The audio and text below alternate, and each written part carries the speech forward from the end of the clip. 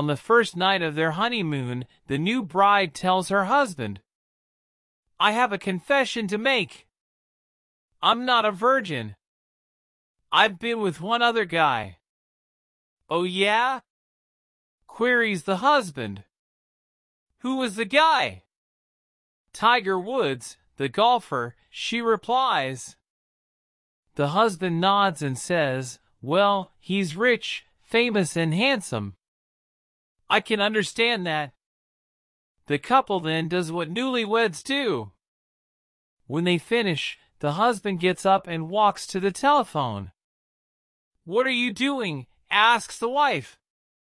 "I'm hungry. I'm calling room service." "Tiger wouldn't do that." "Oh yeah? What would Tiger do?" "He'd come back to bed and do it a second time." The husband drops the phone and takes his wife a second time. When they finish, he goes back to the phone. "What are you doing now?" she asks. The man replies, "I'm still hungry, so I'm going to ring room service for some food." "Tiger wouldn't do that."